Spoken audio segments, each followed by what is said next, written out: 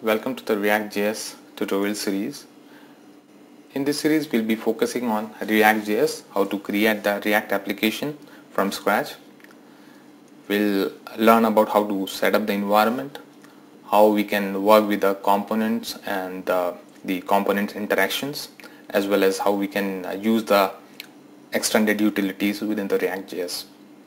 So I'll start with the fundamental of ReactJS and a brief background of it. What is React? So it's an open source JavaScript library. It's not a framework. It focuses on UI aspects only. Unlike other frameworks like Angular and Vue, it's just focuses on the view part of it rather than like controlling and the model part. Background of it. So it was firstly designed by Jordan Walk and firstly deployed at Facebook in 2011. And post 2013 it was declared as an open source in a JS conference. So React is a component based architecture. So what that means, think about one site which is having header, footer, left navigation and the center part, and center part could also have news feeds or quick links sort of components. So these individual components can be mantled or created individually and can be reused across any other sites as well. That sort of liberty this React library provides us. React is a big community at the GitHub. If you would like to collaborate and contribute to it, you can join that there as well. So the foremost question, why should we learn it? Why you are here in this channel? The number one thing is skill set in demand. So UI developer is an awesome skill to have in today's industry, where many of the organization and many of the product companies are looking for having good, rich products UI, websites and online products UI. So that's why if you are in UI development domain, then you should take a look on ReactJS. It uses a declarative approach rather than imperative. So what that means? So declarative means rather than giving individual directions or the each and every step, you can just do just command it what sort of product you would like to build.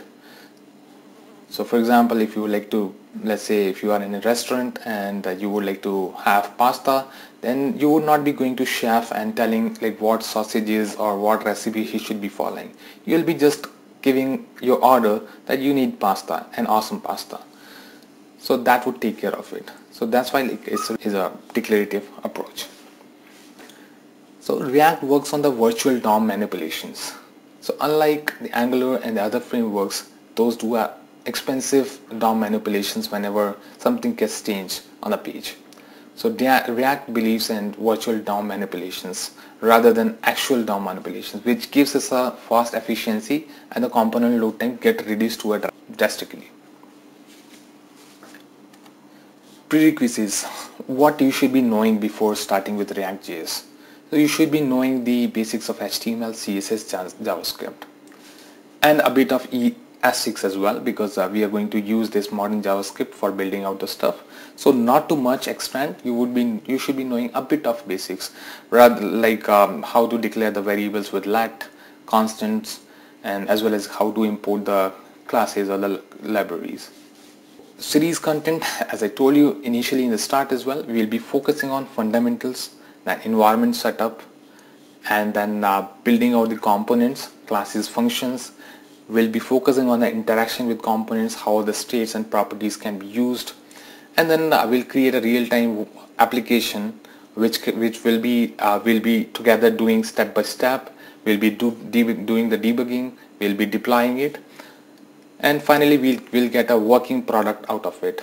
And I hope in the end of this the entire series you would be able to understand the basics and you would be in the shape of building out your applications. And when you keep on practicing the same stuff, you would be a pro in this area, and soon you will find yourself in an awesome impressive resume. So just wait for my next session where we'll talk about the environment setup and the fundamentals. Thank you.